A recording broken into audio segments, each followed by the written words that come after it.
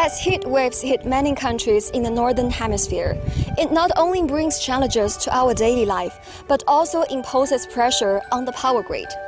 I'm now in Lu'an City, East China's Anhui province. This building behind me is not an ordinary factory. This is China's first megawatt-scale hydrogen integrated utilization station. You can see it as a giant power bank, which can take off the pressure on the power grid during the summer heat. This is the megawatt-scale proton exchange membrane electrolyzer system. It can generate hydrogen with electricity and tap water and store it for later use. 每年我们站可以生产氯氢大约70万立方，所制得的氢气可以直接用于燃料电池车加氢、氢能炼钢、氯氢化工这些领域，产生巨大的节能环保效应。